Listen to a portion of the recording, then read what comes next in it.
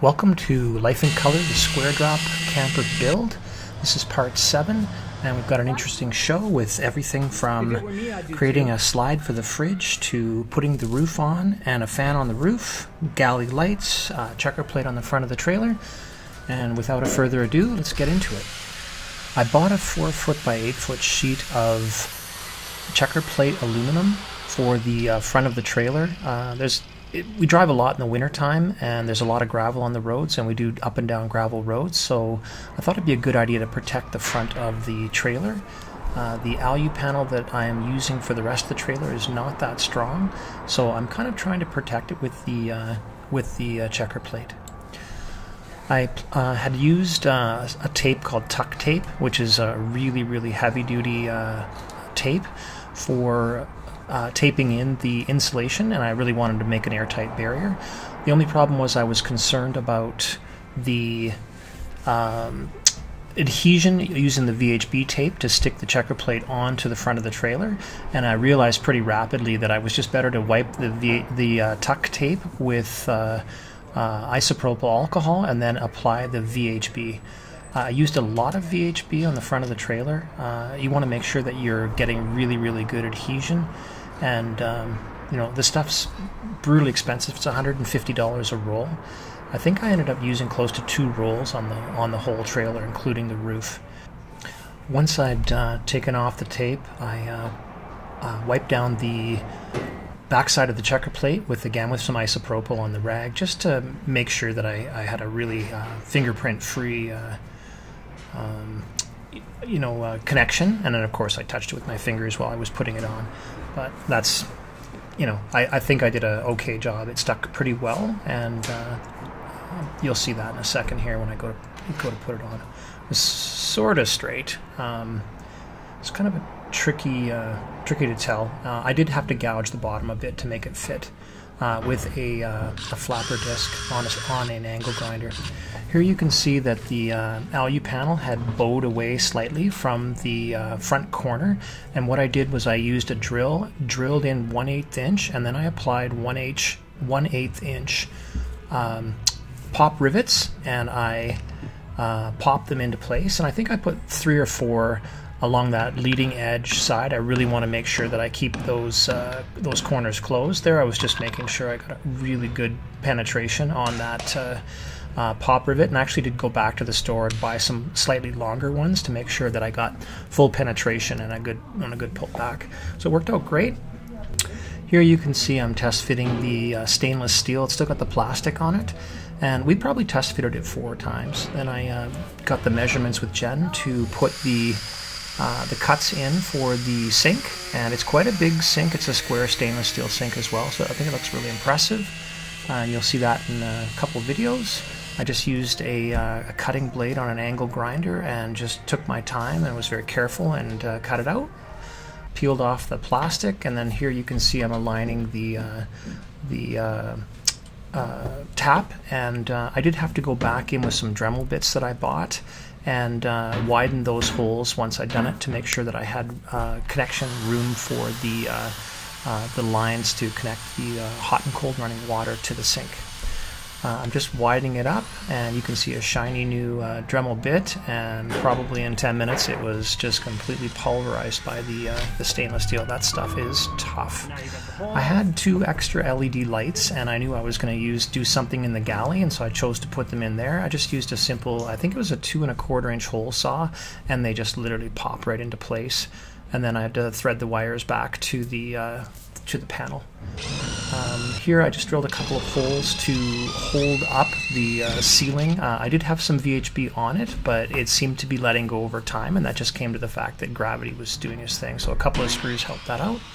The leftover checker plate, Jen had got her eyes on that and decided she was going to make some brackets for the slide for the fridge. So here she's just ripping away on it, and yeah, I think she's getting quite confident with the table saw. We purchased, I think they were 150-pound brackets, slides for the trailer to mount the fridge and to slide the fridge out to be able to access it. The the 80/20, you can't adhere the slides directly to it, so we needed to create the brackets, and that's what the checker plate was for. And so here you can see Jen just measuring up to see what she needs to take off, and then to start the process of figuring out how to mount the checker plate to the 80/20 and then the brackets to the checker plate.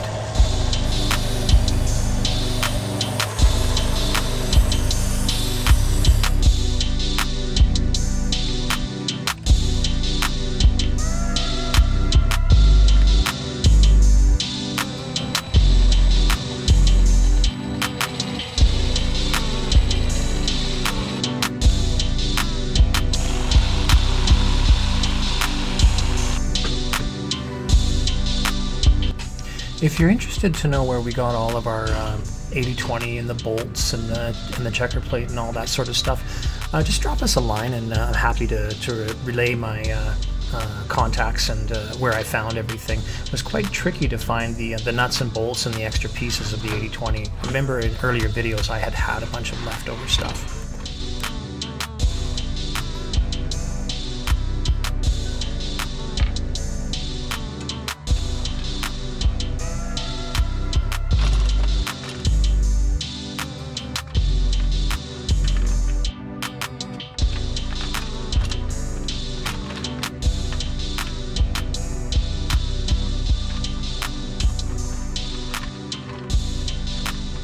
For the roof of the trailer, I chose to use an alupanel in a 5'10" piece, and that wasn't actually going to cover the whole top of the roof of the trailer, but it was going to cover the bulk of it. And then I planned on, you'll see what I did in the future to make that work.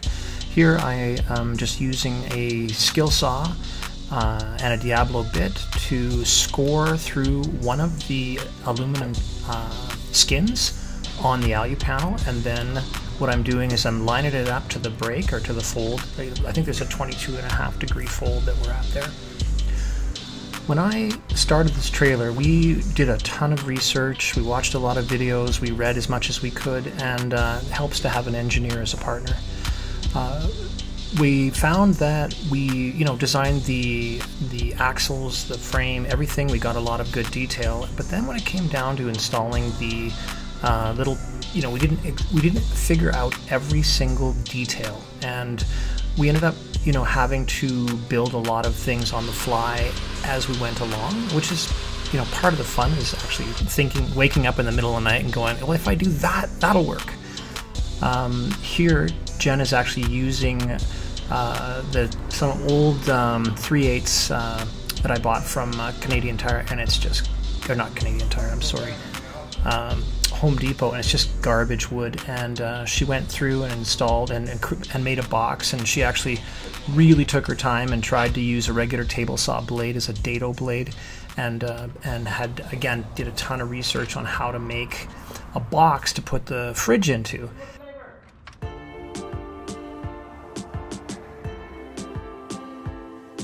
I've installed the roof now. Drilled 2 holes for the 2 solar panels. I pulled the 6/0 wire, and I've pulled it up to these covers, which I still have to adhere down onto the roof, but I'm not in a rush because I still have to put all the aluminum trim on and decide what I'm going to do to mount the racks. But most likely I'm going to use L brackets and mount it directly to the roof. At this point, we're ready to install the fan, and that's what we're going to work on now. So I have my 2 wires, my positive negative for the fan, the maxxfan fan, and this is the roof. We've got metal at 14¼ inches all the way around. So now what I'm going to do is I'm going to punch a hole through here, actually a couple of them, with a step drill. And once I have the hole punched through, then I'm going to grab the reciprocating saw and very carefully cut this out. I might actually use a jigsaw. We'll see how it goes.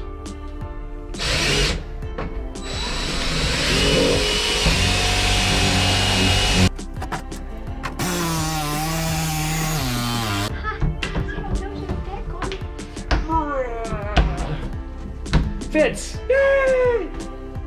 Barry, do that again. Barry, do that It's got to be a little bigger. I'm going to make it a little bit bigger.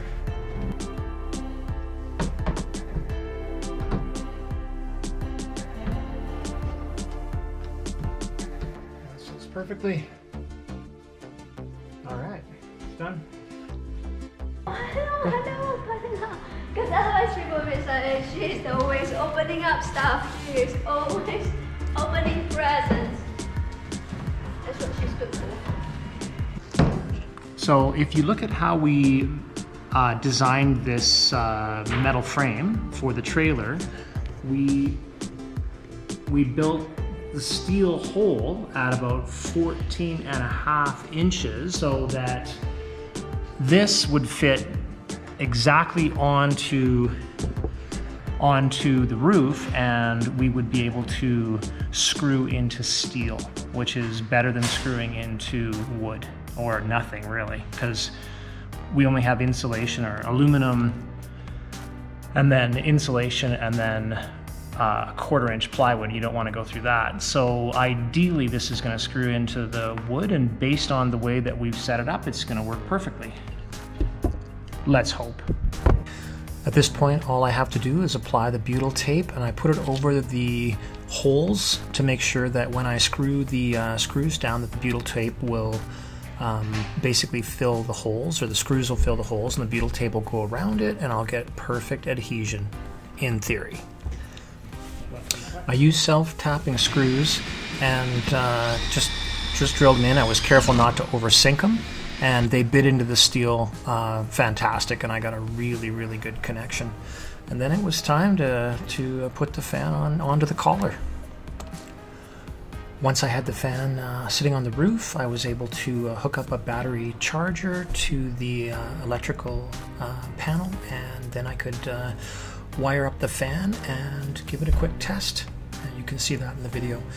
Don't forget to leave a like and subscribe. We really appreciate that very much. Any questions or concerns about the products that I bought, please send me a message, and I will be happy to respond to you anytime. I'm happy to tell you where I get everything I get.